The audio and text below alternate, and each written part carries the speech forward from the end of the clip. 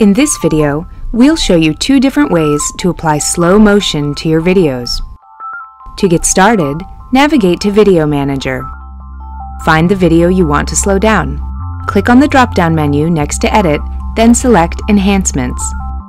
Now click the turtle icon to access slow-mo and pick your speed. Once you're finished, click Save. You can also apply slow motion to projects in the YouTube video editor. Go to youtube.com/editor. In your video editor project, find the clip you want to slow down in the timeline. Click the checkbox next to slow motion.